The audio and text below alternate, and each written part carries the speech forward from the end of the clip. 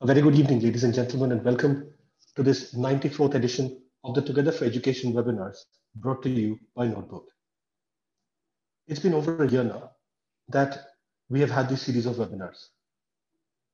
A little over a year ago, we were hearing the first signs of the COVID pandemic affecting our country. Schools had shut down, and teachers were quickly coming to terms with new methods of education, the Zoom platform being one of them. We at Notebook felt that it was our responsibility to bring together the educators community and have them more experienced with the Zoom platform. That is what Together for Education was set up with as a guiding thought. Today, more than a year later, this has become far more than that. Together for Education is a community of educators that more than 70,000 educators around the world are now a part of.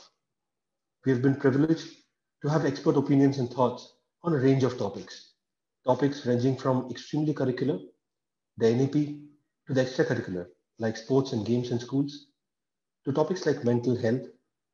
And today, we look at some wide spectrum topics. We look at climate action in schools. Climate action has been something of an important point globally over the last couple of decades. About 2 decades ago, it was felt that we as human beings had taken nature for granted, and our actions were destroying chances of future generations to see the world as we see it today. Therefore, there was need for positive action, positive impact to be made on the climate. Recently, the United Nations adopted 17 Sustainable Development Goals. Goal number 13 talks about climate action, and our schools the world over have become a part of a drive to empower and enable these SDGs. Today, we'll look at how our schools in India are looking at climate action, especially now that the pandemic is in its second wave. We will explore how our schools and our students can continue to strive to make the world livable for generations to come. Our first speaker today is Mr. Philip Burrett. Mr. Burrett retired as the Deputy Headmaster from the illustrious Doon School in Dehradun after 44 years of serving in education. He served the Doon School as Housemaster, Head of Department, Dean of Activities, Dean of Student Welfare, Deputy Headmaster, Second Master, and Acting Headmaster with great distinction. He also carried out a visioning exercise for the Doon School in the year 2011 through an in-depth study of a number of British public schools and various schools in the US. Mr. Burrett qualified as a leadership trainer at Wellington College, UK in the year 2000. He is also an athlete, an adventurer, and a naturalist, and we at Notebook are privileged to have him on our panel of advisors. Sir, privileged to have you here with us. Over to you. Thank you very much, Abayu, for that introduction. And a very good evening to you, the Notebook team, Achin, Meghna, Abhishek, and all the rest of them. Also, a very good evening to the panel, some of whom I have not seen for many years. Mr. Ray, welcome. And Mrs. Shihag, who I have heard so much about but not met, and Mrs. Ojha, and all those people who have tuned in this evening. So, when I grew up in school, which is almost 50 years ago, we studied climate and geography and enjoyed the changing seasons. We got our vitamin D without a second thought of skin cancer and played in the dirtiest of pools without getting any gastric problems. I drank tap water till almost in my early 20s. Fridges only came into my life when I was about 9 years old. We cooked on coal, and things like aquaguard and bottled water and global warming, we hadn't even heard of.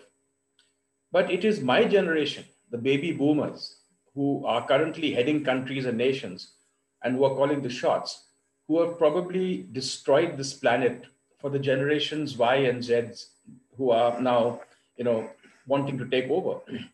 It was my these are the academically charged up post-war generation, who while they made great strides, a very positive scientific development, also invented fast foods, gadgets, and the gizmos that has now brought the planet to its knees. We cannot blame the youth because they're inheriting a world that is fast dying and are fearful that this earth will not be able to sustain the life that they know. And will they reach adulthood, safely? The baby boomers have had all their fun. And we, in the autumn of our lives, are looking back to see what we can leave our grandchildren. Is it too late? Can things be done at this later? Would doing something now slow down the downward spiral? Well, Thomas Malthus in the 18th century was wrong when he said that the earth would not be able to sustain the growing population. It was proved wrong because scientists came up and discovered fertilizer, quick growing varieties. And today the earth is still, the population is growing and we still have enough food, thank God. Let's hope that something happens that is going to change this world. And what is going to change this world is the youth of today, if they make enough noise. At least the current generation, thanks to the education they've had, the Al Gore videos and the environmental science classes, the media, and the availability of the science and the scientific data on Google have made this generation far more aware of what they are going to face than we were. It's the youth like Malala and Greta Thunberg and such other brave souls who are the new prophets. These are the people who are going to reach out and strike a chord with today's children. Talking about Greta Thunberg, who became the voice, the worldwide voice of a movement. On the March 15th, an estimated 1.4 million students in 112 countries around the world heeded her call to skip school and demand that the environment be protected for their generation. I think righteous anger is what we need from our youth. They are angry, they want answers, and it is the political will that is missing, because I think making money is still more important than saving the earth for many. We will yet be saved by our children, the very ones that we have not thought about, the very ones who don't have enough water. They are going to save us. Now, we have all been very slow to heed the advice of these modern prophets and have been blind to the gradual rise in summer temperatures, the rise of new viruses, rising sea levels, the Arctic meltdown, the retreat of our own glaciers, whether it's Gomok or Pendari. We have failed to see the increasing floods, the droughts, the forest fires, the bushfires in Australia, the falling water tables close by in Missouri, the extinction of so many seed varieties, animal and bird species. The writing has been on the wall for many years, but we just aren't able to get up and do something about it. We are still using the body sprays, we are still eating meat, we are still depleting ozone, and our factories still spew out all those poisonous effluents and we dump them in the sea. Yet, at the same time, much has been done by way of awareness, teaching. The anti-plastic movement is, in full flow. We segregate our waste. We have cleaner fuels for our cars, the electric vehicles on the conveyor belt, in the factories. We are aware of carbon footprints. Many of us have turned vegan, and it is time we all turned away from our wasteful ways of life. Now, what can we do as teachers, educators, to make our school kids more aware of what's happening? The first is, I think, to teach climate and environmental sciences to kids at an early age. Awareness is the most important. I think most of them are aware of greenhouse gases, car pollution, alternative sources of energy, the plastic menace, etc. Climate science and global warming must be embedded in the curriculum and cut across all disciplines, whether it's literature, physics, geography, even history. We can learn about how the ancients of Rajasthan had water-saving techniques that we can learn from even today. I think it's important to have competition with sister and friendly schools in the vicinity that belong to the same associations. We have CBSE Schools Association, ICSE schools. We need to sit and think together. There are some schools that even have competitions on how much their electricity and water bills are coming to. I know schools in Canada where they compete and see whether they can lower their water and electricity bills. In boarding schools, we can even have inter-house competitions to see which house, runs up the lowest bill. I think we need to involve children in school water harvesting and ongoing projects of that nature. Setting up environmental clubs, showing them videos, movies on awareness, assembly talks, getting people, to come and give talks, people who know what they are speaking about, trying to link up with people in other regions and see what they're doing about climate change. Getting people like Sonam Wangchuk to come and talk about what he's done in Ladakh, exposing children to the ice stupas, and as I said earlier, the ancient tank systems in Rajasthan. I think also all schools must now be segregating waste, looking at compost pits, vermiculture, having organic gardens, trying to make grow their own vegetables, helping children to work out their own carbon footprint and see if the school as a whole can decrease that carbon footprints, encouraging children to walk to school, to get into carpools rather than come in private cars, setting up a school weather station, which is now quite cheap these days electronically, and keeping close watch on record so children can see for themselves the rising minimum and maximum temperatures each year. Kids love to link up with schools abroad, have an exchange, a dialogue of ideas, talk about common projects that they're doing. Let us get involved with schools abroad. Let schools abroad get involved with us, creating a sort of the best practices. What are they doing? I think set days in a week where we need to sacrifice eating meat, sacrifice coming by car. Let's walk to school.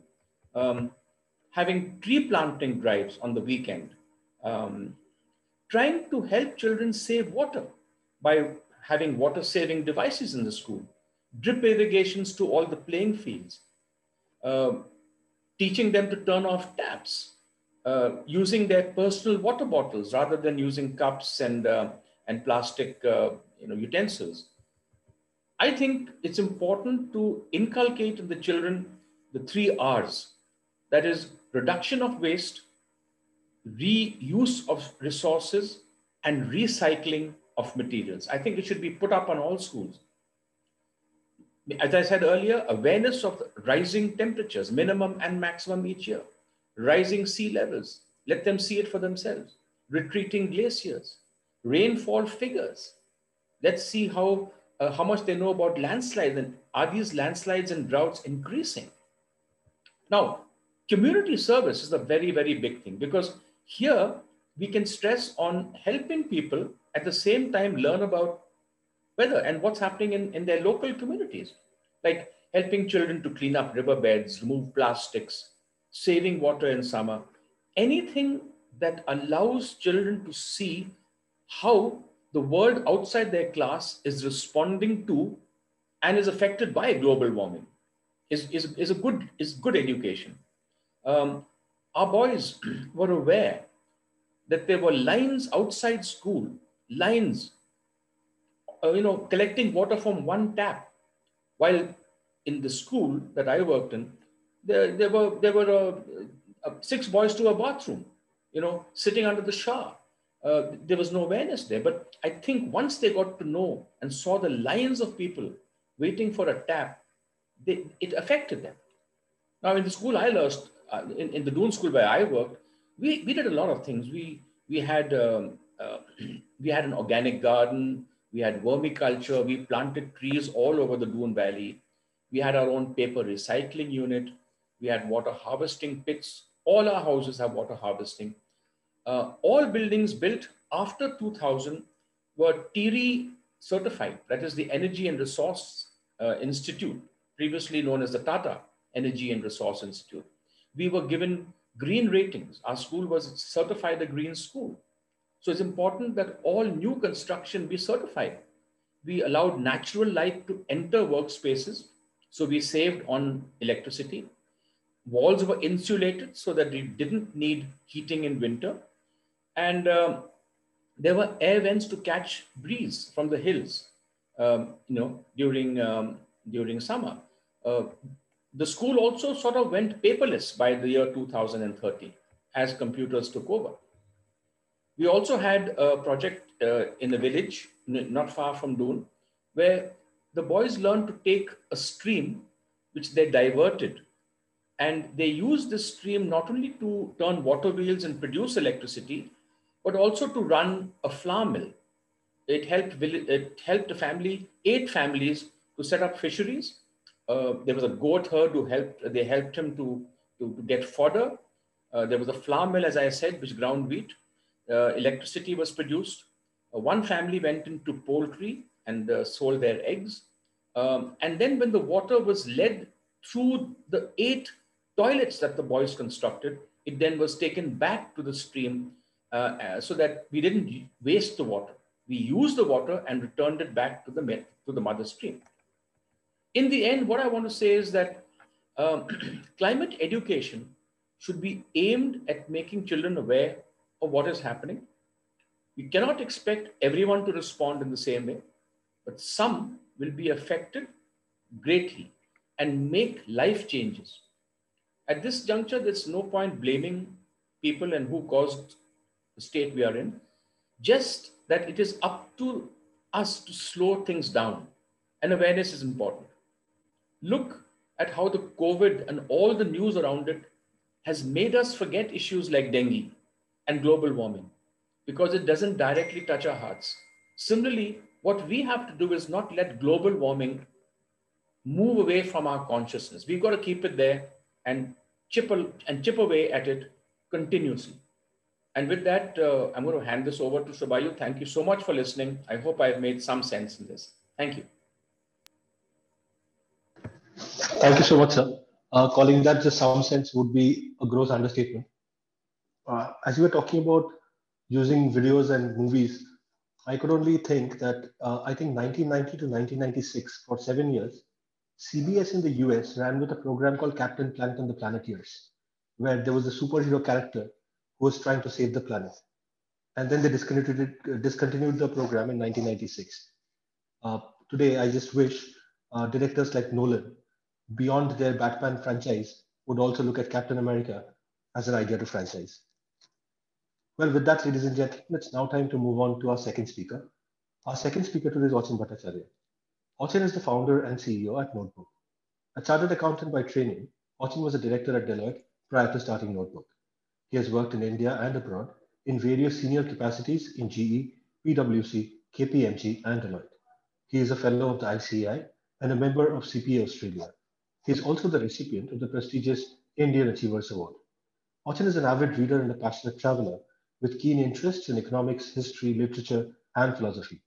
He is a regular speaker at various forums and chambers of commerce, and also contributes articles to numerous publications regularly. He is also on the board of some of the most renowned corporates and contributes significantly to their brand strategies. Achin, over to you.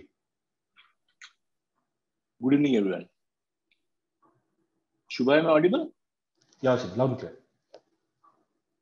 I once again welcome all of you to today's session on a topic which impacts each one of us here today and also future generations. Our planet has already irrevocably changed as a result of human-made emissions of carbon dioxide, methane, and other gases.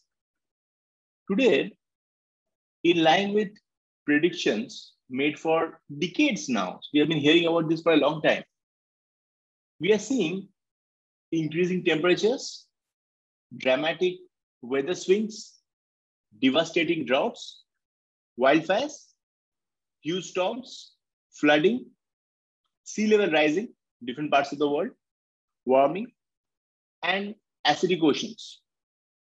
And we're also seeing an enormous animal and plant extinction, and many more. Right? We could go on and on. Now, our planet has warmed at least 1 degree Celsius, which is around 1.8 degree Fahrenheit, since pre-industrial period. And if we look at temperatures, we'll see that 2020 and 2016 were the hottest years in recorded history. Now, research indicates that global temperatures may increase by 4 degrees Celsius as early as 2070, and perhaps even much sooner. Now, what does this mean when we say rise by 4 degrees Celsius? This means that it would potentially permanently devastate food production. So this is only one of the consequences, right? In many parts of the world. The Antarctic and Greenland ice sheets have already begun to melt and break apart. Now, we have been again hearing this for years now. Now, no matter what we do, undoubtedly sea levels are going to rise substantially if this happens. And many of the largest cities around the world, Florida, for instance, will first be subjected to storm surges and then inundated. And this will happen in many parts of the world. Now, there is no going back. For instance, each gallon of gasoline burned represents 100 tons of ancient plants and carbon. They captured being returned to the atmosphere. Now, if you look at the impact, like for instance, when carbon dioxide is released into the air, it continues to affect the climate for hundreds, even thousands of years. Now, we are surely currently we are on a trajectory to 4 degrees Celsius or more, like what we are referring to, the potential rise in temperature and the catastrophic consequences. Now, it is imperative to change what we're doing and try and limit this temperature rise to somewhere around 2 degrees Celsius.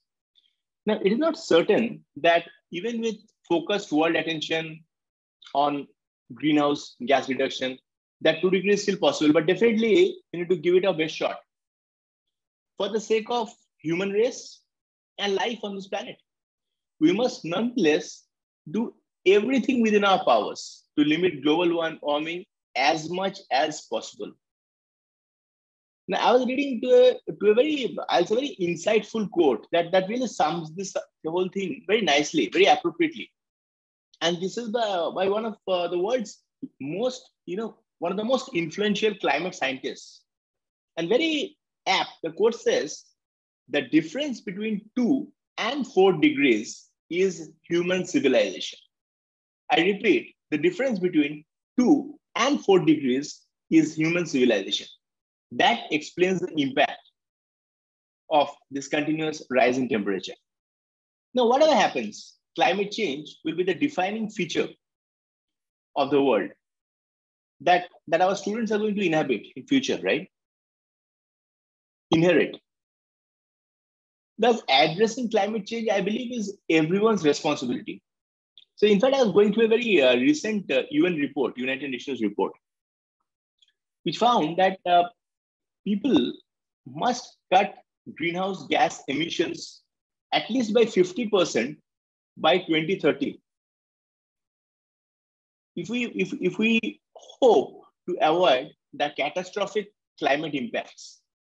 Now, cutting by 50% is a huge task, and that too by 2030. Undoubtedly, humans impact the climate, right, by making the earth grow continually warmer. Indeed, the planet absorbs a lot of heat. So another very insightful data I was going through, which says that scientists have calculated that in recent years, the earth has been gaining as much heat every day. I repeat, as much heat every day as would be released by 4 lakh Hiroshima atom bombs. So that means the impact that 4 lakh atom bombs would have had, the kind of heat every day the planet is gaining. Now, human emissions cause the increased warming. And natural feedback loop spreads it even faster. Now, for instance, another very important aspect is we all know that ice and snow reflect around 70% of solar energy, while open ocean absorbs around 95%. So as polar ice caps melt and expose more oceans, a great deal more heat is absorbed. And naturally, global warming is accelerated, and that's a natural process, right? Again, warming by human emissions, as we all know, releases methane, which is a greenhouse gas from ocean beds, again accelerating warming. Now, global warming undoubtedly will have a very devastating impact in every country. Current understanding indicates that this will lead to mass starvation, because we were discussing about food reserves, we were discussing about food production getting impacted, mass flooding, we were discussing about water level rising. Naturally, this will lead to huge migration, people being forced, people being uprooted. And also, unfortunately, may lead to loss of lives, perhaps many. And naturally, people in developing countries and people with access to lesser resources will be more impacted, as always. Now, very recently, I was going through some incidents, and an entire lake in Bolivia, which was quite big, the lake almost twice the size of Los Angeles, is now completely dry, bone dry, in fact, resulting in residents having to flee. So you can imagine the impact. Another example I'll give you, the largest city in the Western Hemisphere with 20 million residents. Now I'm discussing about Sao Paulo, Brazil, is close to running out of water. Imagine like a city of 20 million residents running out of water, what that means. Consequences are huge, catastrophic almost. Again, another example, due to rising sea levels, many of the Marshall Islands, and even, our next door neighbor, coastal regions of Bangladesh, are underwater or soon will be underwater. Now, we all know that some of the first to suffer, as always, and endure the worst effects will be the poorer countries. Nations that have the least responsibility for the pollution that is causing the climate change, because unfortunately, many of these countries are too small, or they are not that industrially developed that they are contributing to the pollution. So they are not contributing to the pollution, but unfortunately, they are going to be the worst sufferers. Their contribution may be minimum, but the impact that they are going to bear is going to be maximum. Now, so naturally, the impact of climate change will be unfair and unbalanced. The first time this issue came to the surface was, as we all remember, many of esteemed educators in this forum would remember, 2006 movie, An Inconvenient Truth. So this was a project by former US Vice President Al Gore. Now, this really pushed climate change into the forefront of national consciousness. So everywhere, suddenly there was much more discussions about it. Now, coming to students, I believe the current generation of high school and college going young adults are the first ones who have really grown up with an awareness about climate change and potential consequences. Naturally, their levels of awareness have really increased. But the question is that how does this generation perceive climate change and its own future given that perception? And how does education in climate change alter that perception, alter those perceptions? What is the perception and the role of education? So we all know that we were discussing about the impact, and we can go on and on. the impact is so huge, be it in terms of air pollution, be it in terms of mass extinction. As we were discussing about more than 200 species going extinct every single day. Now, but we find very less discussion in this topic, whether that be on media, on different circles.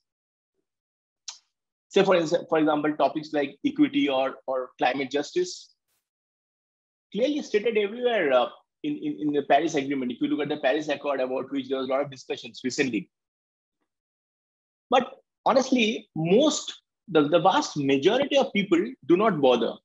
But the question is why they don't bother? Also because they don't have a clue about the actual consequences and how it is going to impact them. So unless until they are aware about the impact, naturally they will not bother. Now, we all understand that industrialization, mass production, there's a huge downside to it. For instance, today we use more than 100 million barrels of oil every single day. So you can understand that the impact, right? Now, again, supporting students today in learning about climate change and providing them the opportunity to explore and consider climate solutions, I believe will increase resilience of our society, because naturally these students, they're going to be the custodians, they're going to be the decision makers, right? Policy makers. Now, and they will have to, and they don't have a choice, they will have to navigate a world deeply impacted by climate change. So naturally they need to learn about it. And not only from a scientific perspective, but also from a social and economic perspective. What are the social and economic consequences of the same? Of planet warming, our shorelines vanishing, what is the economic impact? What is the social impact? Now, unless until they think critically about climate change and aspects like green economy. So I believe that, because again, climate scientists, for instance, have repeatedly made it clear that the whole reason why this is occurring is because of human activity. Now, fortunately, I take great pride in saying this, that India is one of the few countries where environment education is compulsory at all levels of formal education. So earlier there was the apex court ruling, post which these changes have come in. And we all know that the concept introduced at schools are centered on the need to conserve for future generations, about resource depletion, the fact that we need to halt it, reduce pollution, need for protecting wildlife. But I believe in days to come, we should see more focus on effects of greenhouse gases, topics of immediate concern, like impact of chlorofluorocarbons, etc. And environmental education cannot be merely limited to facts and figures. I believe more specific, for instance, environmental problems, so be it at the national, state, city, or district level, needs to be emphasized. Real life case studies, so that students are much more involved. They can relate to the issue.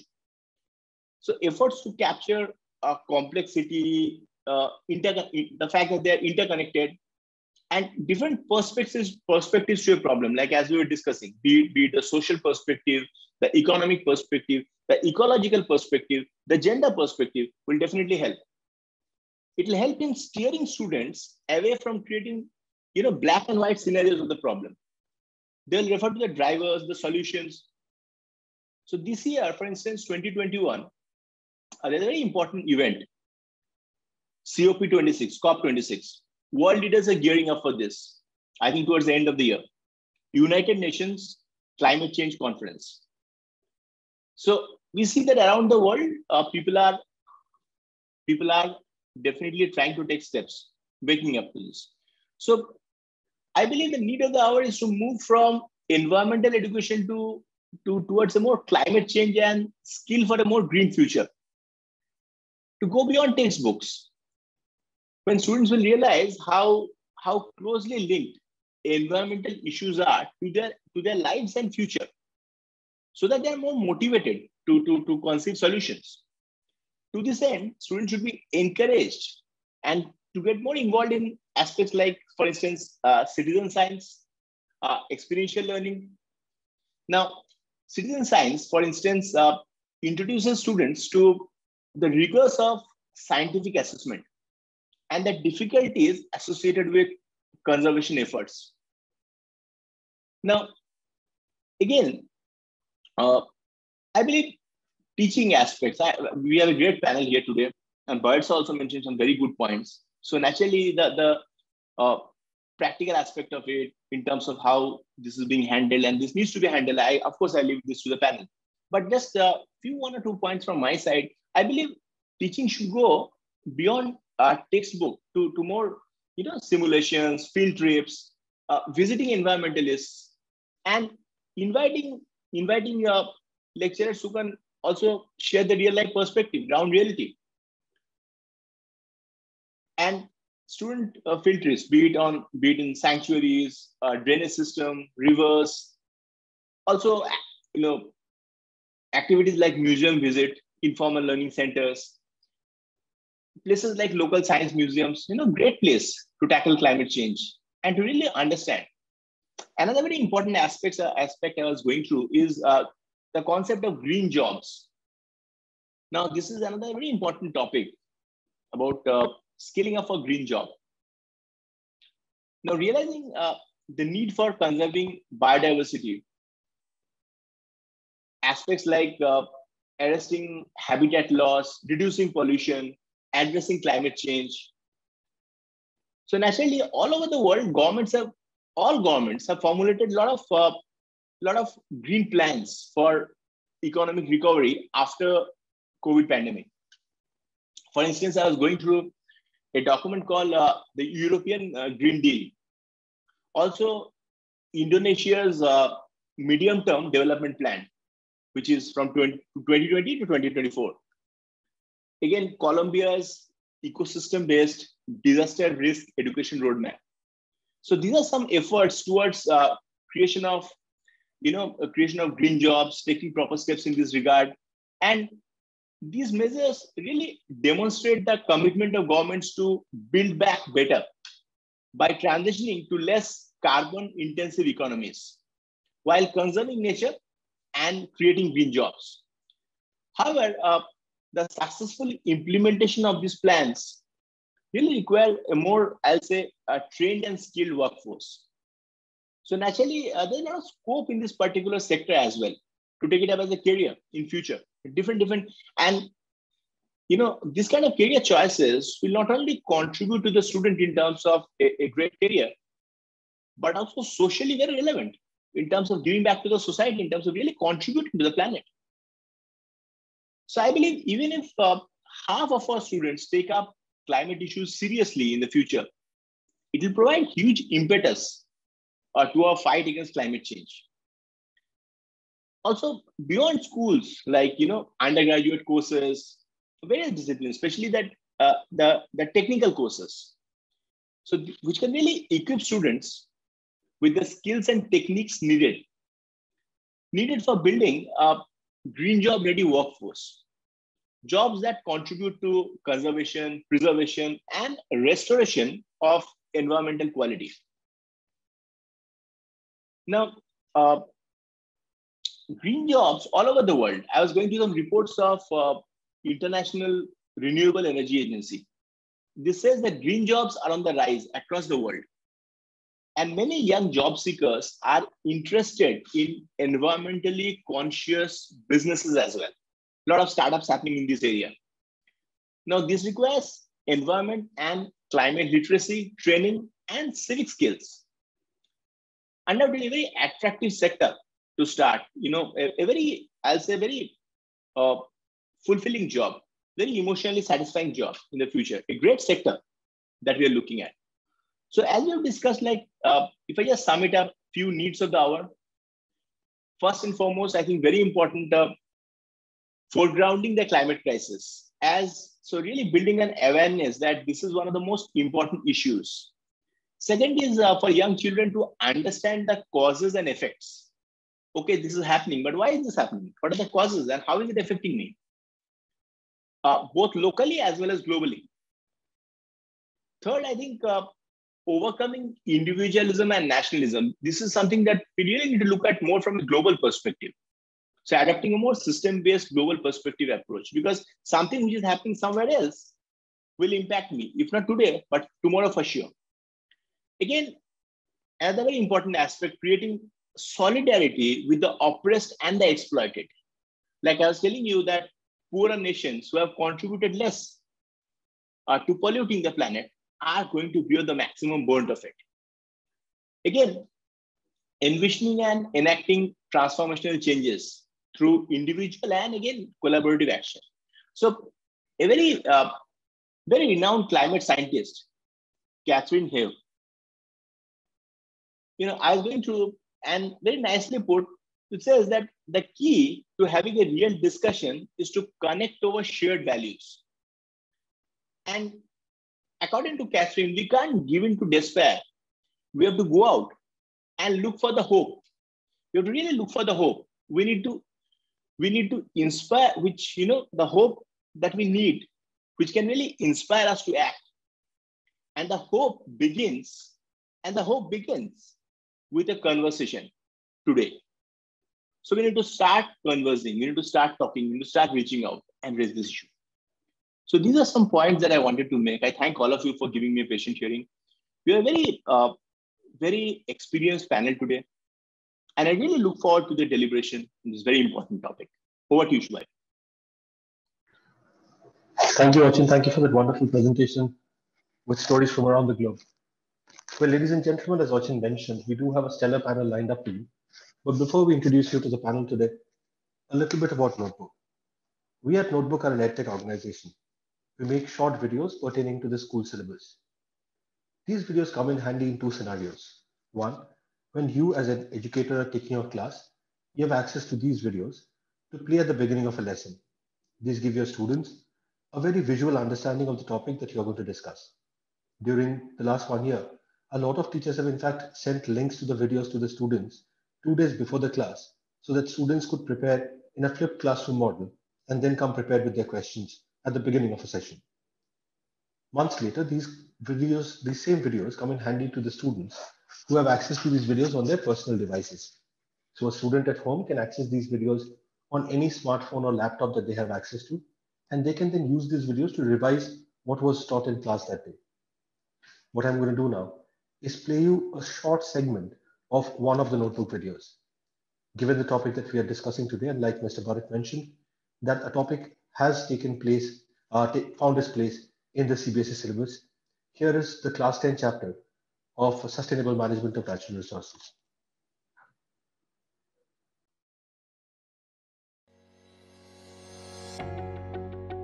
Hello and welcome to Notebook. In multiple videos, we have spoken of preserving our resources and acting sustainably. I'm sure you also keep hearing about this in news and in people's conversation as well. Why do we need to be sustainable? Why haven't we been sustainable all this while? Do you think sustainability is a new age concept? Sustainable living has been an integral part of India's culture since the Vedic ages. Ancient civilizations in India were based on vernacular or localized systems that took care of supporting its surroundings and maintaining harmony in nature. Be it practices like water harvesting, seasonal crop rotation, passive cooling systems, Indians have used scientific and sharp methods to support, sustain, and protect our natural resources like forests, wildlife, water, coal, petroleum, etc. We use every part of a plant for our use. Take the coconut or banana plant, for example. Our elders use and reuse the same containers for things like spices, pickles, etc. Indian daily practices inherently follow the now popular system of 5 R's. Refuse. Say no to things you don't need or that can harm you or the environment. Say no to single-use items. Reduce. Use less. Save resources like electricity, water, food. In other words, do not waste. Reuse, the simple act of using things repeatedly. Avoiding single use and throw items.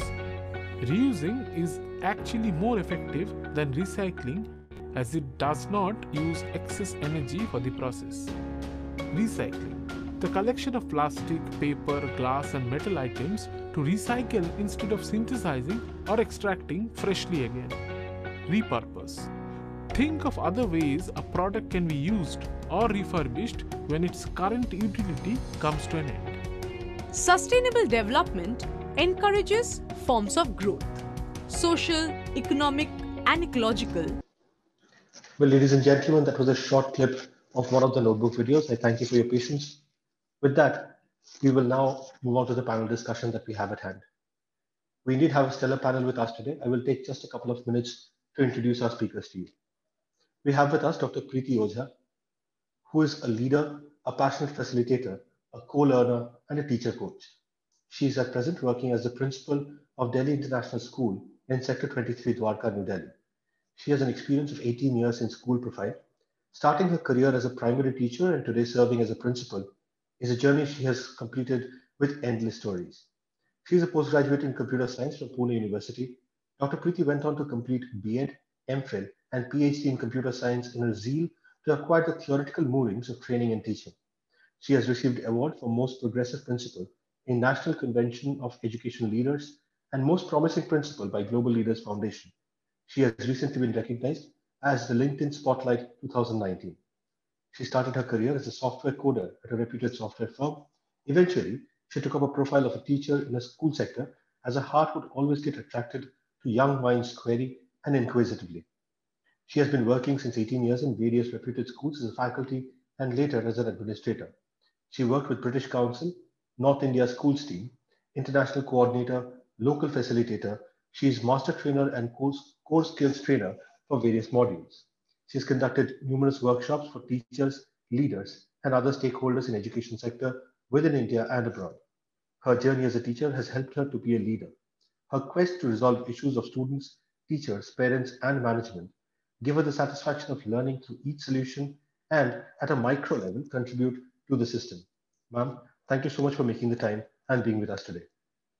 We have with us also Mr. Janajit, who is an experienced and noted child-focused school educator, management professional, consultant, and author, passionately committed to contributing substantially towards empowering young people in realizing their fullest potential by enabling them to look for creative alternatives and solutions in an ever-evolving environment. He has always endeavored to be involved in the paradigm shift in schooling, from the existing adult-directed, content-based, exam-oriented, one-size-fits-all cattle class environments for mindless transaction of syllabus that present-day schools have become towards a student-centered, skills-based, inquiry-oriented, personalized model of creative learning.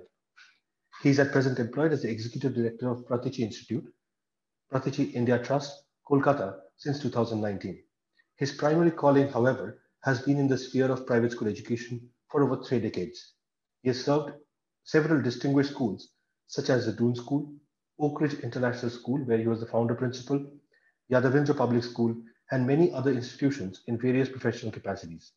He has worked for schools not only affiliated to national boards, like the Council of Indian School Certificate Examination or Central Board of Secondary Education and the National Institute of Open Schooling, but also authorized by international education bodies like the IBO and Cambridge Assessment International Education.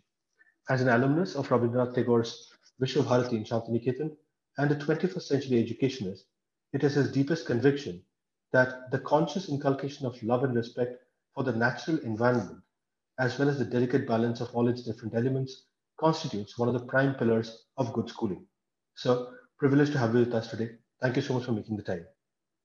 We also have with us Mrs. Rajeshree Shihag, who's the principal of the Fabindia School, who believes creativity is much more than just a skill. She feels committed to introduce skills at a young age to promote entrepreneurship. This kind of education, she believes, will generate job creators instead of job seekers. She loves to inspire, engage, and encourage students by divulging creative thinking and problem-solving abilities to bring out the best learning in and outside the classroom. She obtained her master's degree in English and psychology. She did her undergraduate work in physical education, specializing in swimming, and began her career at the American Embassy School in New Delhi, and worked as an educator at schools like Mayo College Girls School Ajmer, Pathways World School Gurgaon, and the Indian High School in Dubai. Her motto is collaborative school environment, creating successful teachers and students by partnering with parents and the community to enrich the experience of learning. Ma'am, thank you so much for making the time and being with us today. I shall stop the share now, switch on my camera so that we can see each other and have a wonderful discussion. Once again, thank you so much for being here. It's a privilege to play host to all of you. Dr. Priti, if I may come to you first. Yes. At your school, how do you teach children to be more climate conscious? I treat a school and bifurcate in its thinking skills at 4 levels. That's the pre-primary level, and then the primary, middle, and the senior. And whenever I look at these children, the curiosity level is higher in them when they're observing each other and the surrounding. And if I talk about the journey of myself as a school teacher and then a leader, I realized wherever, whatever one individual as an adult is doing, our observations might reduce a little, but the kids' observation in the school is very high. So in case you have a thought and you have thought of climate action, you know that what is happening around the world, you have to first make them realize, why should I do something for the nation or the world around them? Why should they do that? And the why of an individual as a human mind comes only when it's impacting them, as spoken by the previous two mentors I just now heard. Until and unless it's not affecting you as an individual, you do not act or proactively start working towards a solution. This is how the human mind works according to my experience. All my learned panelists are also here. I would like you to please throw some light when you talk about it. But I definitely have this feeling that I worked in a 40-year-old school to start as my career, and then I worked in a very new school, and then I worked in a school in a village in Kurukshetra, and I realized that, and that was a girls' residential school, I realized that the mindset of the children is the same, absolutely same. It is only that how the other stakeholders around them create an environment for them to learn. And you can't create children by telling them what to do. You have to give them an environment to understand the need of it, as I spoke in the early stage also. So I try at a very early stage to do the awareness, which is extremely important. So we have natural way, greenery around us, music, song, movie, and various other aspects where children try to understand what exactly is happening according to the curriculum. But so when we are designing a curriculum, we keep the climate change as an important aspect where ecosystem at their age level can be understood to them. We have flowers and plants and tags around it. A simple line, don't pluck it. You think, allow also others also not to pluck it. You know, such kind of information when children read on their own. I think my education strategy starts the minute one child of the class starts telling the other child, don't pluck the flower. You know, I have done my 10% of classroom teaching. But when it comes to a child and they're told that let's make a bouquet, you're ironically teaching the child two different things. So you have to keep in mind as a teacher, as a coordinator, as a leader, that if you're not allowing them to pluck a flower, I'm talking about a very trivial thing in a school, but imagine the child's observation. The child will say, on one hand, you ask me not to pluck the flower. On the other hand, you ask me to make a bouquet. So what do you exactly want me to do?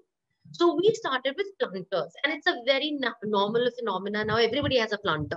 We have planters usually earlier of a different design. Now we have school-made planters and various other things. Now, when children observe this without taking an hour's class or a session for a year, you have told the child that what we teach you, what we ask you to do, we also implement it.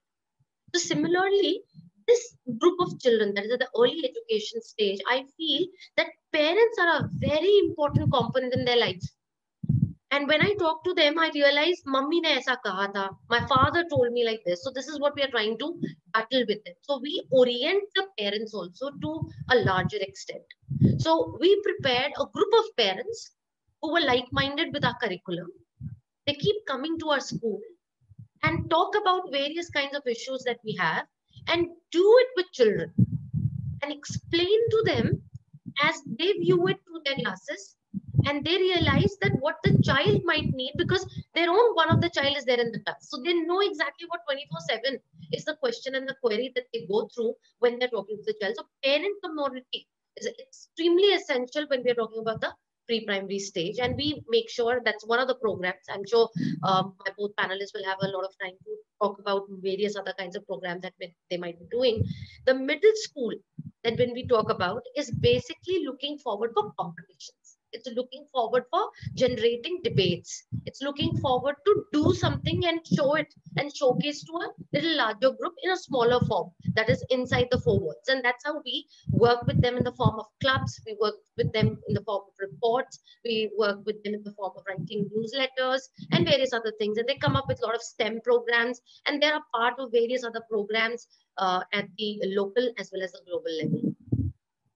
The real crux of the entire generation, which we are going to look forward in few 5-6 years, is that are the children from 9 to 12. They need to understand and get rebellious about this climate change action, in the sense positively, by making sure how important plantation is. I've seen boys and girls looking forward to their uniform sometimes. You know, hum gande to nahi ho rahe, I'm not getting. I hope I'm not getting dirty.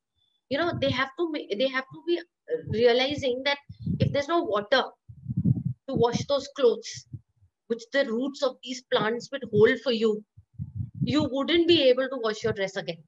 You know, you wouldn't be able to use the water in your house if you are not able to naturally conserve the way it is required. So I believe in two aspects here. I do a very strong collaboration locally and globally. I make sure children come and stay in my school. That is, a stay in the school, the student's house, and they talk about what is our problem and what's their problem. It's in the curriculum, it's in their subject that they have to discuss about, and they come to know, oh, we have a common problem.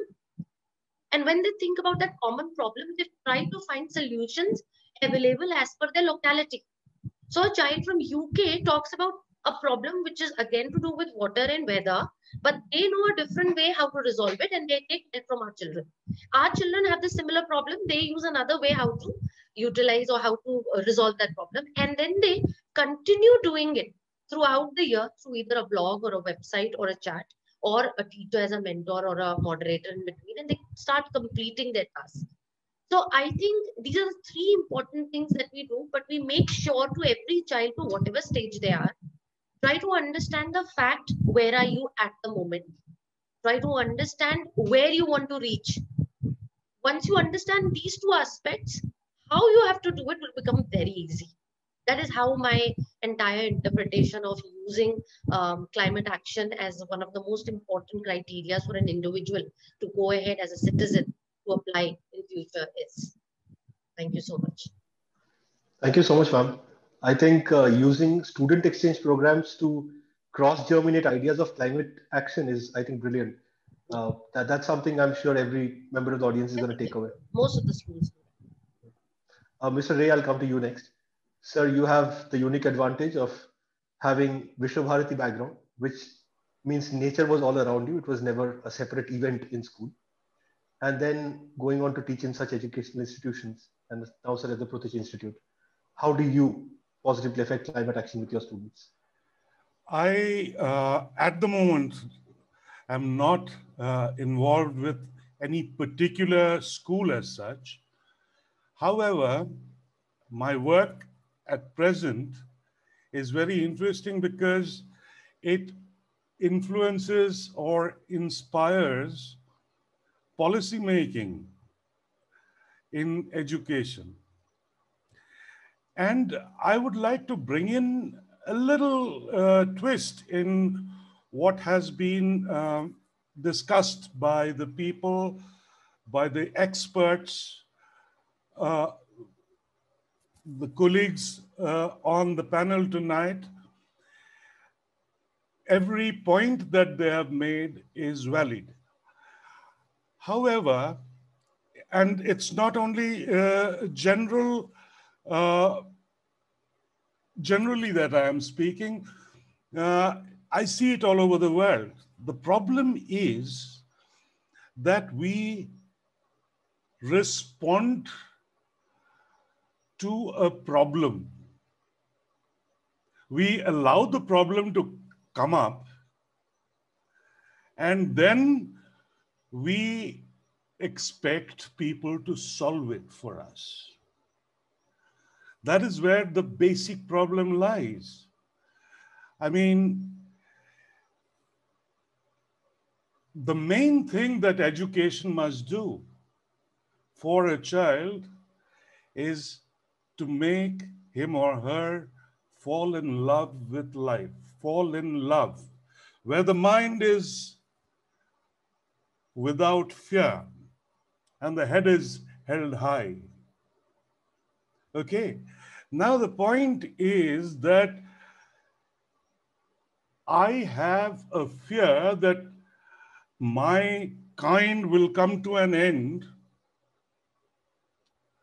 And that's why I do certain things to ensure that my progeny lives. This is something that all of us do, but that is not the real education that we are looking at. We must be looking at making children fall in love with life, despite the fact that what we have left to them is not often very lovable. But we need to make them understand that it is their love for others, it is their love for themselves, it is their love for everything that makes life so beautiful. This is the main thing that would make life sustainable for them. And one of the biggest conflicts is the fact that we as adults inflict ourselves, our thinking on the children. Though we say, and we believe, and we hope fervently that today's children will be our messiahs, will take us out of these troubles. But we cannot inflict old thinking on them. If they have to think in a particular manner, they have to develop their own thinking, their own rationale for thinking in a particular way. I cannot teach anyone anything. That is where I start from. I can make people want to learn. So learning is far more important to me than teaching. And it's the perspective of the child who is not so much of what we understand to be as a child. I mean, the child can understand the world as competently as we can at his or her level. It has the breadth of vision. We must have the fullest belief in that. And we know that our alternatives have not worked. Therefore, we have to get them ready for newer alternatives. Now, coming back to the basic problem that man has always faced. Man-made world versus the natural world. The moment it becomes versus, the moment there is a conflict between the two, there is a problem. The thing is that when we try to lord over natural environment, rather than utilize the power of nature, that is when things start going wrong. And it is something of a human attitude. This we must recognize, and if we have to fight against something, it is first and foremost greed in the human being, which is the cause of all this inequity, which is the cause of all the problems that we have today. In fact, climate action, if we didn't think in a very, very self-centered manner, the need for climate action wouldn't have arisen. We think of personal comforts only. We think that we are the people who must be ruling the entire chain of life. We are not magnanimous enough to understand that even the mosquito is required in this chain. You know, the thing is that every thing in life has its own place. And when a child learns how to love, the child would, without fail, share things with the people who he loves or she loves. The child would make enough space for every element of life, of creation, to have its own place in the entire scenario, in the entire universe. Which is why I need to say that spiritual understanding of the oneness that leads to love is very, very important. Of course, religion should not come into school teaching as such. We are seeing how the entire framework of India is being completely laid to waste by this kind of religious indoctrination. So education cannot be indoctrination. It must make people think. It must make young people love every element of life. Only then there can be sustainability. I mean, if you look at the 17 SDGs, education comes much before climate action. And we must understand that SDG number 4, which is education, that in itself, if done properly, will stop this complete, how do I put it, this problem of climate change. Of course, it cannot stop any longer. We have to deal with problems, we have to problem solve. But unless we have a very, very clear commitment which comes out of love for life rather than the fear of what will happen to me. This commitment is something that we hope that the new ways of teaching, rather learning more than teaching, the new ways of learning would bring about amongst students. That is where the entire experience of Shantiniketan or a school like Doon leads, because people can choose, people can learn what they want,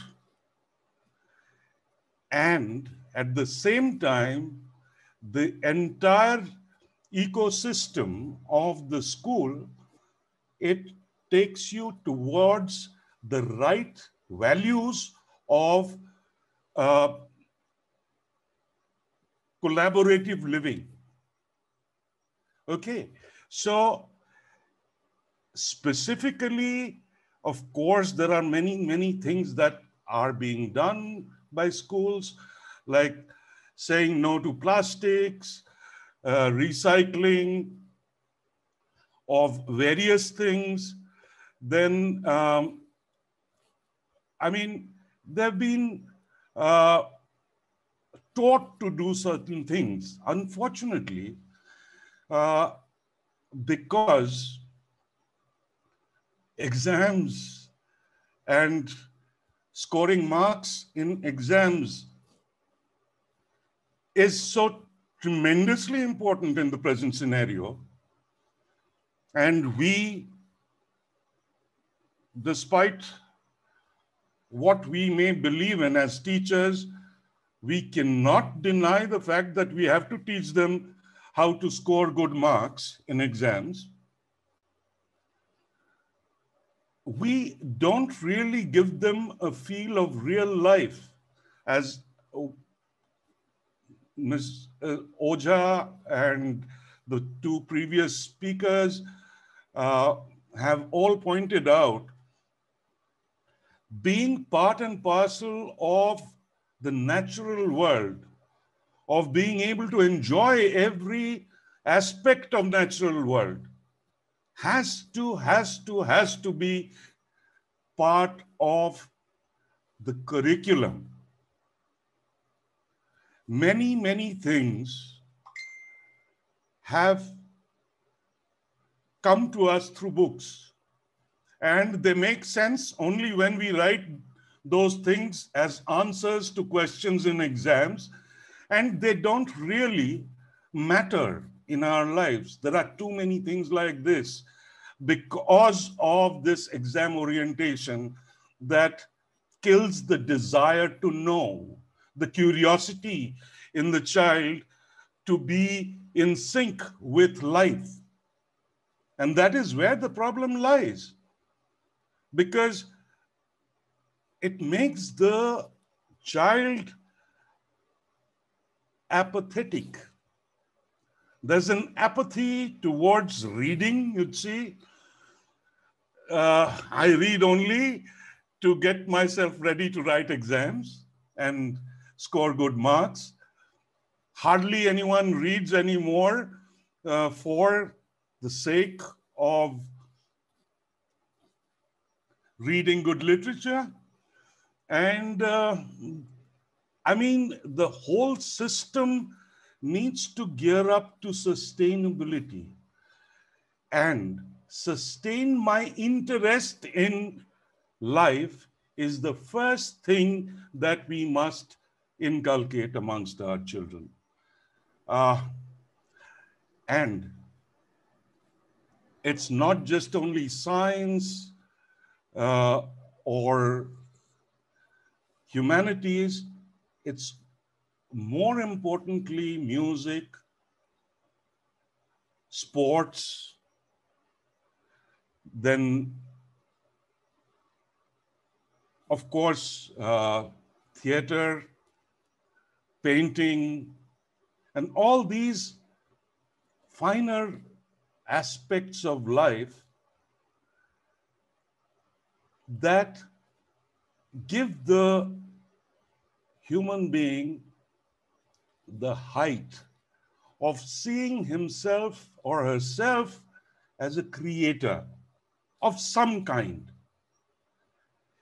Once you get the feel of being a creator and then playing in teams or playing individually, the differences between the two, this actually gives you the feel that I am also part of creation and there's something beyond me.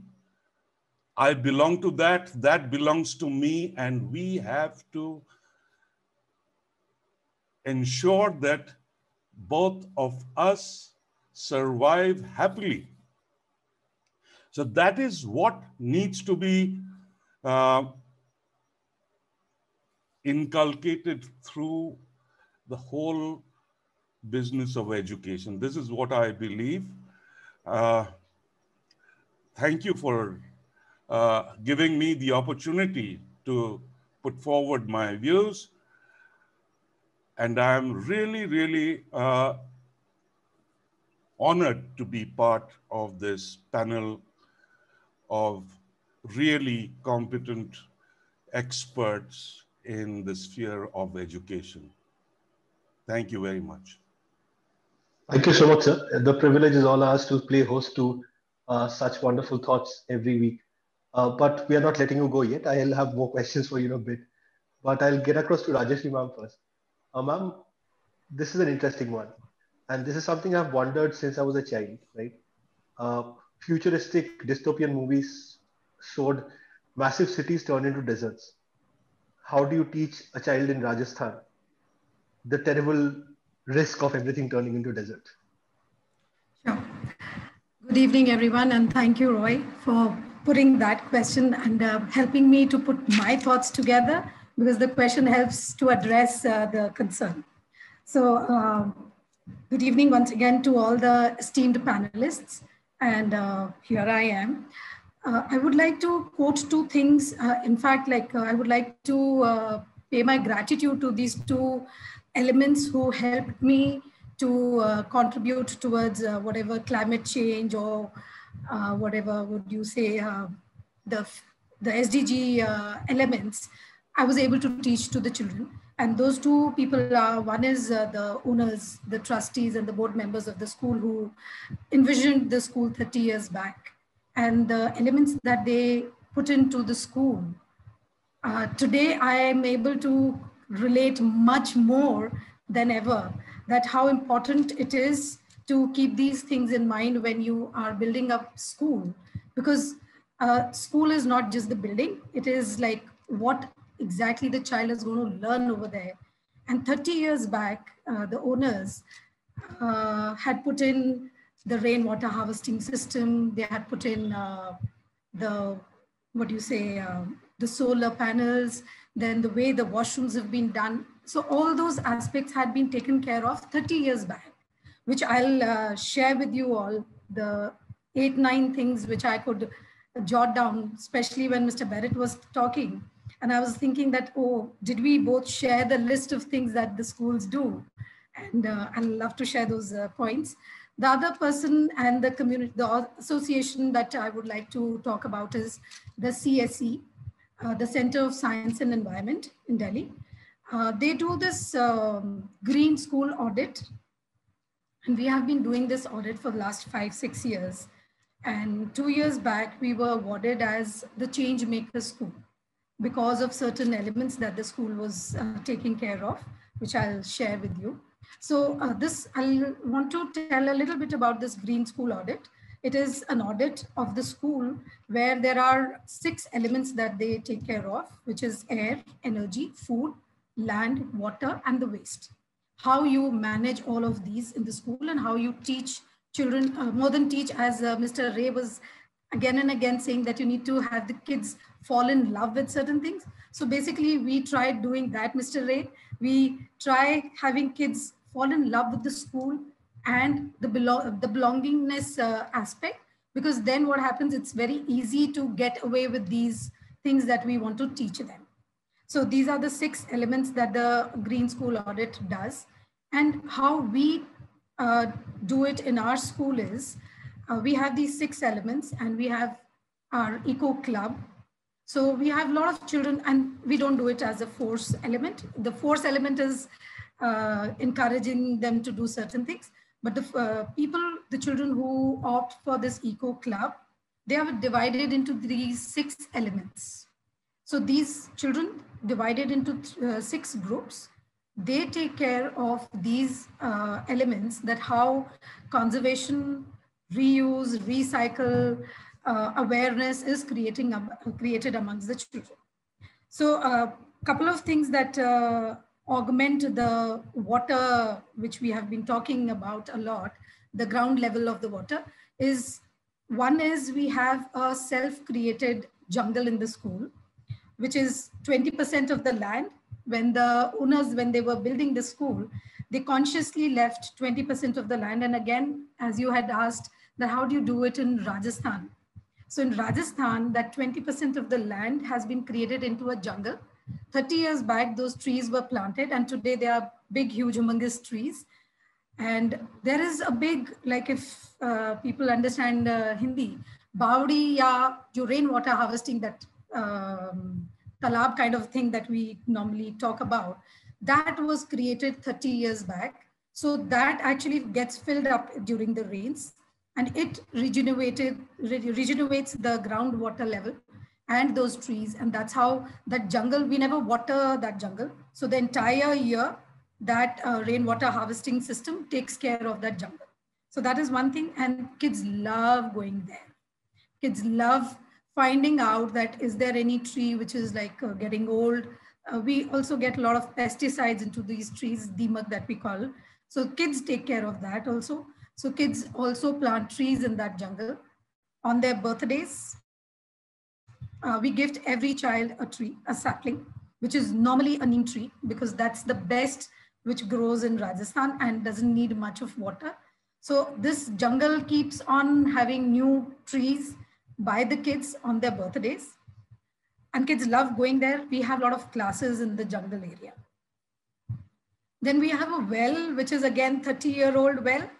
We don't use the water of that well. That well is again just to maintain the water level of that area. That is a covered well. And again, the kids, they know that how much water is in there, because when they do the green school audit, when they do the water audit, they do the audit that how much water is stored in that well or in that rainwater harvesting tub. And they're supposed to prepare a report. There are graphics that they are supposed to prepare and send to the CSE team. So those are the things that we do. Then for washrooms, the washrooms have been built in such a manner that there is a small little basin in the line of cubicles. And when the kid is going to wash their hands, that water is not going to go into the drain. Instead, it goes into those cubicles, and the water runs through those cubicles and then goes into the drain. And that drain is connected to, again, a piece of land. So we try to reuse, consume, and monitor our water at the maximum level. Then our water hut, which is the RO plant. Again, whatever wastewater which comes out from there, it is again, there is a small tubewell which has been put on that. That water is used to plant the trees. All this is managed by the children. In the sense, they take care of that, how much water is being consumed, how much water is the motor gone wrong, if there's something that needs to be done. So the children who are taking care of the land and the water segment from the Green School audit, they take care of this. Then we have, as Mr. Burrett was talking, and I think Mr. Ray also did mention about the organic garden. We have an organic vegetable garden, again maintained by the children.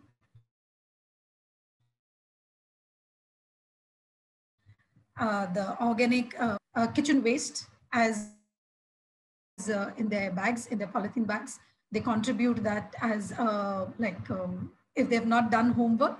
So that's the punishment, that if you've not done your homework, you're supposed to bring kitchen waste from this home, and they dump it there. That garden is again maintained by the children. Then we have kids who come on bicycles. We prefer the kids who are staying close by should not take the bus, rather opt for coming on bicycles. Then we have solar panels, which takes care of the electricity. And again, the children do the audit of that as well, that how much, there was the year we got the award for the Changemaker School. We used to have these bulbs and tube lights in the classrooms. So the kids had come up, because every year we need to add something to that green school audit to continue getting that certification. So the kids, every time they come up with new ideas that how can we make more changes, or how can we do the things even better. So they came up with this idea of changing all the lights and going into those LEDs to reduce the electricity bill.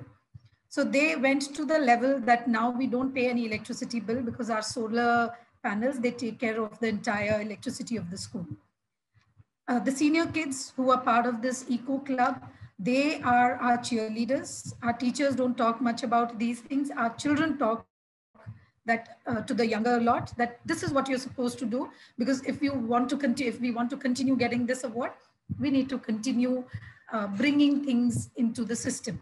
So we actually work with that team, the audit team, and that team actually works with the children down till the primary, pre-primary. They are the ones who encourage them.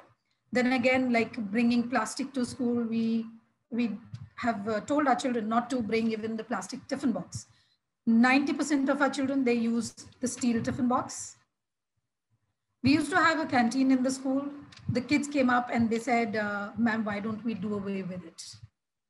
We don't want a canteen. Instead, you can do a canteen for us just on a Saturday. And that canteen also, the menu is prepared by the children. And mostly the menu is taking care of two aspects. One, the green aspect, and the second one, not to use too much of money. So the only two things that we offer at the canteen is a bhel and a samosa. No paper, no plate, nothing. The kid has to bring their tiffin, take whatever bhel or samosa they wish to. Again, this is done by the kids. They were the ones who came up with the menu. They are the ones who told us not to do the canteen. Plantation of the trees, I did mention about. I think I've said enough to your question, Roy. Ma'am, when we are planning a inter-school quiz sometime during this year, I would like a photo of your school which shows the organic garden, the lake, and the forest. My question to the students would be, guess which state this is from, and I can guarantee. Sorry, come again. Yeah. I will show that picture and ask the students, guess which state this is from. And I want to check out how many of them say Rajasthan. This did not sound like the image of Rajasthan most of us carry in our heads. Sure. I think this is wonderful. Share the pictures of the school as well. I mean, when I joined the school, when I was coming to the school, I was thinking, I am actually from Rajasthan, and I'm from Junjunu, which is again a very arid area. Greenery is very hardly seen. So I had the similar thing in mind that it's going to be something similar. But the minute I entered the school, I was like, no, this is not Rajasthan. This cannot be Rajasthan. And everything is like owned by the kids. The kids take ownership of doing every single bit of which the school management had put together 30 years back. The kids, they really feel that it belongs to them. So they are the ones who every time come up with new ideas and share that, okay, can we do this? Can we do this? And that's how we keep building on it. Wonderful, ma'am. I think this has been some fantastic inputs. Because of paucity of time, I'm just going to take one more question and go around the table with it. Given the pandemic this is going on, and this is a question that we had from one of the attendees. Given the pandemic that is going on, is climate action going to take a backseat? Is greater access to technology going to help it? Last year, there was a lot of talk about how people staying indoors had reduced the carbon footprint of the country. Are we going to see something similar? Are people going to be more aware? That's my question. How is pandemic going to impact climate action? Dr. Priti, if I may come to you first. Okay. That's an excellent question, because when lockdown happened last year, the first post that I saw on the Facebook was of a city in Chandigarh where there were a lot of animals on the road, and there was a lot of peace around. None of them were scared, and things were looking very, very nice to look at when we were on that post. And when I talk to children, when I talk to people around, when I talk to my parents, when I talk to the management, I get to know that now they can see the natural beauty coming back around us. I can see a lot of birds around. the house. When we spoke to our 3rd to 5th grade children, they said that they can see a lot of other kinds of small insects and creatures which they had only seen in comics and books, and now they can actually see them on the floor and various other places. So I think it will definitely let and allow the parent and the student, the child, to understand that we need to now live with only needs. The want has to be reduced, because somewhere we as adults have to understand that we are borrowing a lot from the next generation, and we are depleting a lot of other things which they need in the future. We wouldn't want them with an oxygen cylinder going inside a metro, which scares me in an ad. And I think that that's not going to be a human race which is going to be working ahead, for which we always keep our collar high. It's going to be a age of clones and people with very mechanical thought process, with less emotion, which will actually make a different kind of a world altogether, which is not the need at all. What I think is, the generation from where I come, and even my father's generation, we had a lot of struggle of basic needs. So we used a lot of resources of the environment. But when we come as an educationist in the school, we see that most of our teachers who are newcomers, as well as children who are at the senior classes, have their basic needs in place. And they want a quality life. So we need to let them know quality has to be again margined with a thin line of how much need is of a quality life and how much is a want. The minute the child understands that what's the difference between a need and a want, which they might be on daily routine while they're staying at home when there's no milk in the milk booth, they will understand I can stay without milk also, which was as a ritual from my mother and grandmother to have in the morning. So in case I want to have it, let me now wait for one day alternative to have something else. Natural resources to eat will become should become a greater need for a consumer. You know, we eat chips, we eat pizza, we eat processed food. So these companies and manufacturing industries are moving towards a different kind of a world, which is bringing a lot of weather change.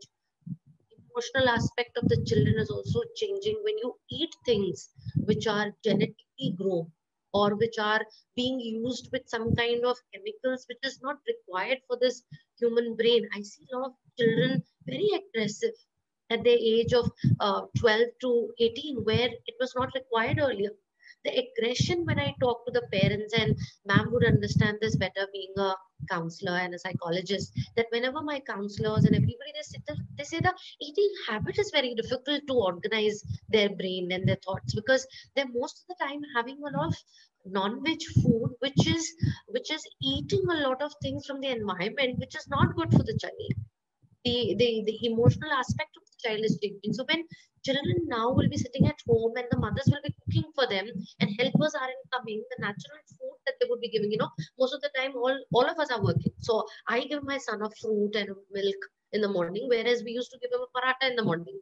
So now there's a change in the routine, which will help him also to realize, and he is realizing that he's becoming thinner and he's becoming smarter, and he's finding more energy to sit and study, and he's able to concentrate on various other platforms where he used to participate earlier with a better vigilance. So I think it will very slowly, but it will do come in the society through this pandemic, which I take as an opportunity for a climate change among the people, because the cars are not there on the road. The pollution is very less. The rain that we had suddenly of a week back was very pleasant. The weather that I see, I'd never seen it in the month of April. And I'll tell you the difference, that lockdown was taken up on 29th of July last year. And after that, again, the pollution and the intensity of it was rising. The Diwali was told not to be played with crackers, but then there were some of the areas where I could hear the sound and I could hear people playing Diwali. I was like, why are we not holding ourselves by doing culturally a different way of celebrating things, when we know that the natural resources will be disturbed? And it is not only a school which can teach, a very old saying that a village takes to educate a child. It is the father, it's the mother, it's the child, it's the headmaster, it's the postman, it's the helper, it's everybody in the family who now children will try to understand the need of all these things around them. And I think that will help them. And it will definitely bring a little bit of thinking that if I can be without it for an year, I think I can manage without it for a long time. Bring a lot of change. Thank you so much, ma'am. I can completely relate to that bit about how pollution reduced and increased.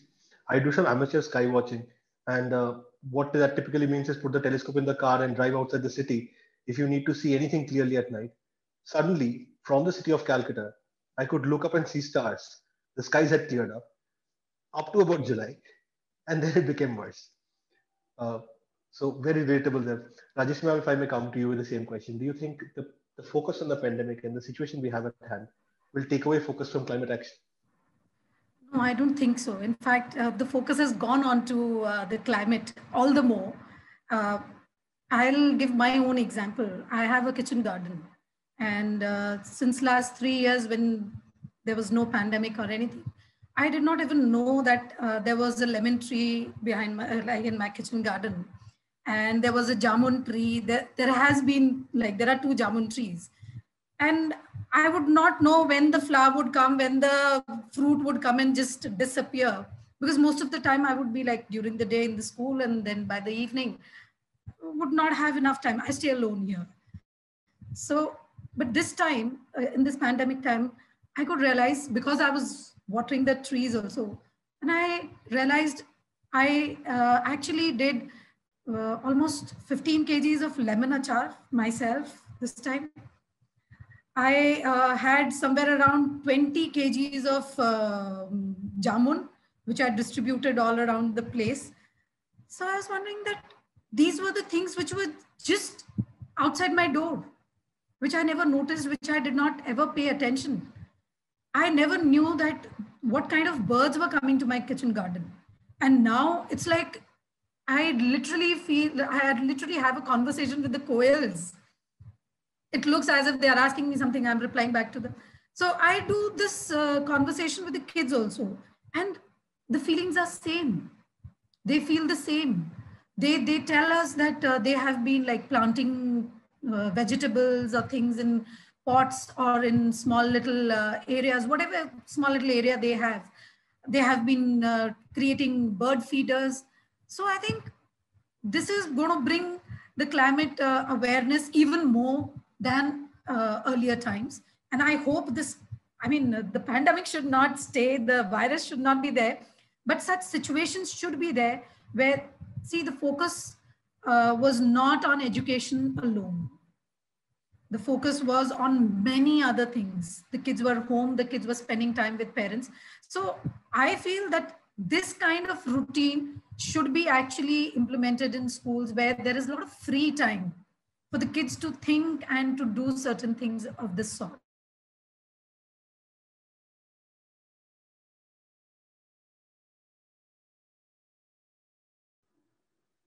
I think we've lost Rajeshree ma'am's signal for a bit. We'll just wait for her to join back. Mr. Ray, if I may come to you in the meanwhile. Uh, I committed an error there before Mr. Ray starts, where I was introducing him. I forgot to tell people that the Pratichi Institute, the institute that Mr. Ray works for, where he's the executive director, was actually set up by the Nobel laureate, who actually took the Nobel honorarium and set up Pratichi Institute with it.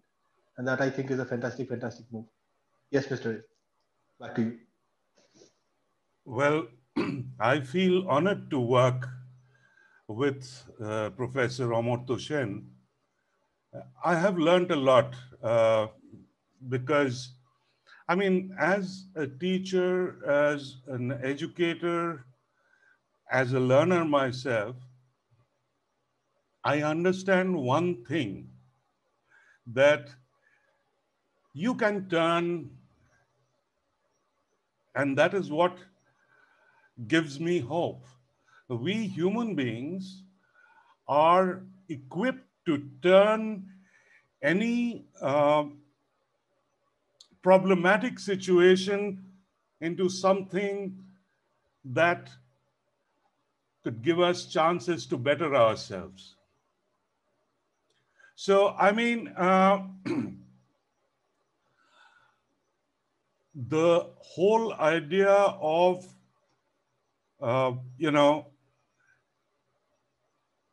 trying to overcome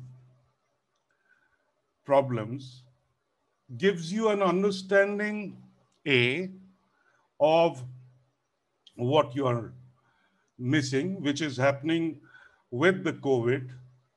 And I'm sure that lots and lots of Miss Shihag, you will bear me out that this kind of isolation, if I may call it, is causing a lot of mental ill health, right? And yet, we are looking at the silver lining and trying to figure out how we could use this as an opportunity to better ourselves. And this is coming because all of us love life. With whatever its deficiencies may be, we still want this life, we love this life, and I think this is what happens when I look up at the sky, as Shubhayu was saying. You look up at the sky in Kolkata. Of course, I am right now stuck in Dehradun because of the COVID. The sky here is far, far, far clearer. But I was like amazed a few months ago to see that, yeah, you can, without a telescope, you can see stars in the Calcutta sky. So, and like all of you are saying, that there are so many things that we took for granted. We have learned to appreciate that. And this is something, I think, which, I echo the feelings of my co-panelists as saying, I don't want the pandemic to stay. But in certain ways, it's going to leave its mark not only on one generation, but quite a few generations to come. And we were talking about, before this pandemic, the only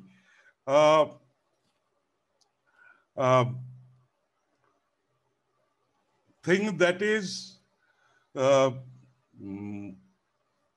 constant in the 21st century is change. This whole idea has now gone to a different level. And then we will come up. These kids in schools will come up with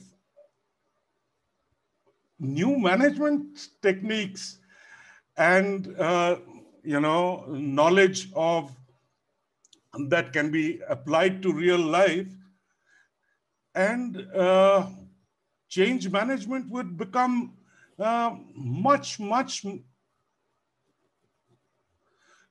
more fruitful. So I think very clearly that it will not take away from the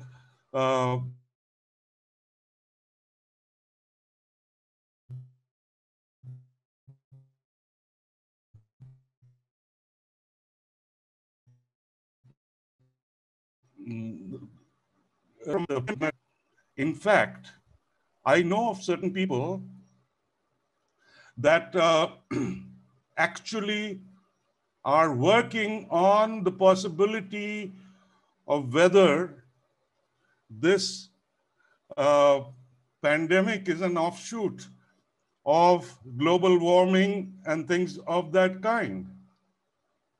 There is research going on this, and therefore, I don't think there is any fear of losing sight of what the climate is going through and what action we must take to ensure that things don't go from bad to worse. We'll be always responsible for that. Let's hope so. And that is where the hope begins. Wonderful, sir. On that hopeful note, I'll just come back to Rajeshree, ma'am. Sorry, ma'am, we lost connection with you for a second there. If you would want to complete, you would have to unmute yourself, ma'am.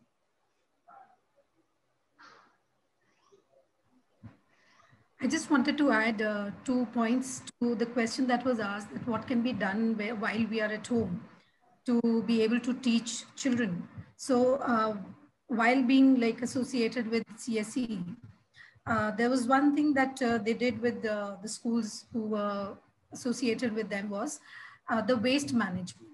They did a little webinar with the kids, and then the kids were supposed to maintain a journal where they were supposed to write down what kind of waste was being produced at home, how that waste can be segregated, and how the kitchen waste can be used into the kitchen garden as a manure.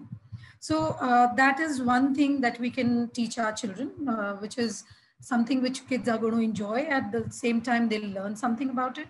And the other thing that we could do was, how green are we as an audit? So we can have kids to identify, see what kind of trees they have around, what kind of plants they have around.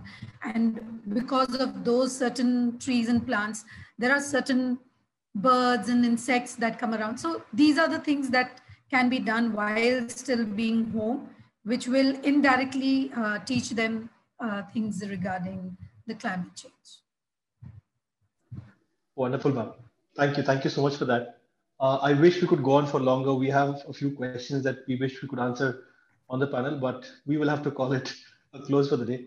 But thank you. Thank you so much for sparing your time and this wonderful, wonderful discussion. I will let Achin do the formal thanking bit, but this has been an absolute pleasure and privilege hosting all of you. Achin, over to you. A really wonderful session, Shivayu.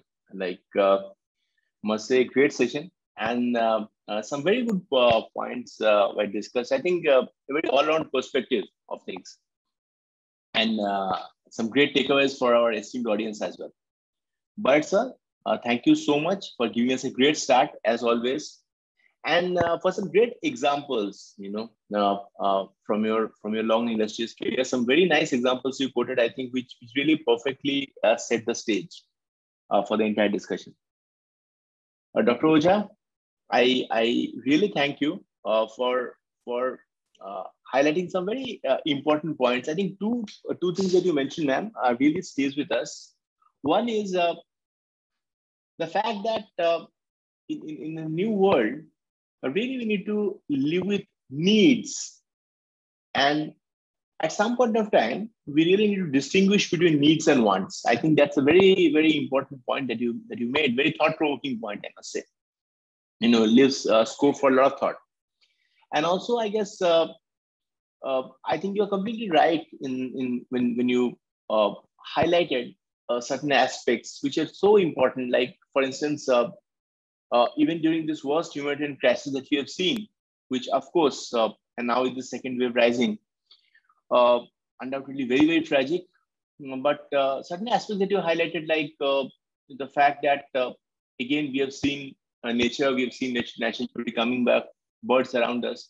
So definitely these are, I'll say, these are things that all of us really, really, cherish. But having said that, the fact that now with second wave coming in and with so much of tragedy all around us, undoubtedly, like, this is one thing that as from the side of Notebook, our thoughts and prayers with each and every student and each and every academician, each and every educator across the country, and for every citizen of our great nation. Indeed, we are in this crisis together, hand in hand, and we really look forward to better times. Mr. Ray, thank you, sir. Some very, very nice points, I guess, you made, which really stays with us. I think the way you started man-made world versus a natural world, I think very, very thought-provoking, undoubtedly. And also the fact that the way you connected the finer aspects of life and their importance, be it music, sports, theater, and how it really goes on to connect a child and make him feel that gives him the feel of being a creator, and how it really helps in him connecting with the larger ecosystem. I think very, very important point. And also at the end, I think you made a great point that we have learned, and this is one of the hard lessons of this unfortunate pandemic. We have learned to appreciate things that we earlier took for granted. I think undoubtedly that's the message. Rajeshree ma'am, thank you. And some, I think, really very interesting and insightful to know about your school. The fact that your founders of the school, the promoters, they had the vision, and that to 30 years back, is something which is commendable, I must say. I really, really appreciate this. And I think your, like as a speaker, whatever you shared today in this platform has been so appropriate. It really enhanced the takeaway of the entire webinar. So really fascinating to know about the rainwater harvesting, solar panels, and the fact that a mini jungle being created in 20% area, and how children are taking care of it. The most important part, I'll say, how they're involved. I think there couldn't be a better way to connect them to nature. And the kind of responsibility they have shown, be it in terms of doing away with the canteen only once a week and other aspects.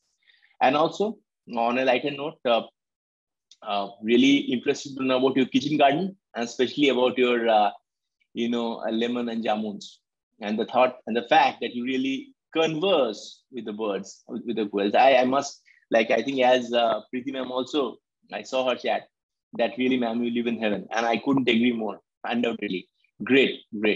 So I think it has been a very nice session, very insightful session. I thank members of the esteemed audience for their time as well, for being with us here today. Stay safe. Take care. Goodbye.